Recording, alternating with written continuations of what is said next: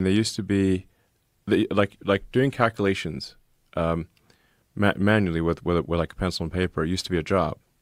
So they used to have like buildings full of people called computers, where the banks would all you do all day is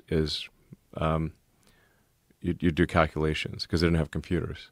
They didn't have digital computers that people Abacus. do. Yeah, well, it was just people would just like add and subtract stuff on a piece of paper, and that would be how banks would do financial processing. And you'd have to literally go over their equations to make sure the books are balanced. Yeah, and most times it's just simple math. Like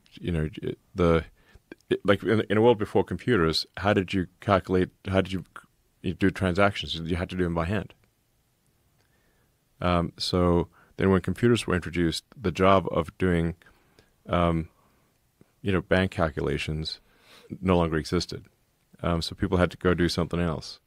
And that's what's going to happen. That's what is happening at an accelerated rate due to AI and then robotics. That's the issue, though, right? The accelerated rate.